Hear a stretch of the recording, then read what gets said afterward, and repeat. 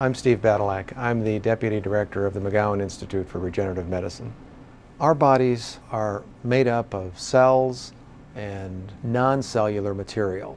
And these cells form all sorts of tissues. They form bone tissue, they form muscle tissue, they form brain tissue.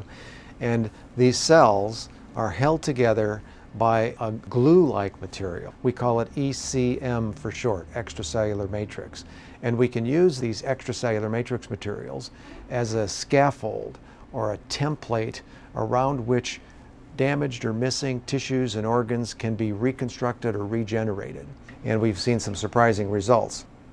We can actually form beating heart tissue in the laboratory. The challenge now is to say, how do we take a laboratory finding and turn it into something that a doctor can use to treat your mother or your father or a relative that has this sort of a problem? We have, for example, shown the reconstruction of the distal tip of the finger of a 67-year-old gentleman who accidentally got his finger caught in an airplane propeller. Extracellular matrix at the site of an injured tissue recruits the body's own stem cells to the site of injury. During the course of treatment, actually regrew the end of his finger from about here up to here over a period of 8 weeks.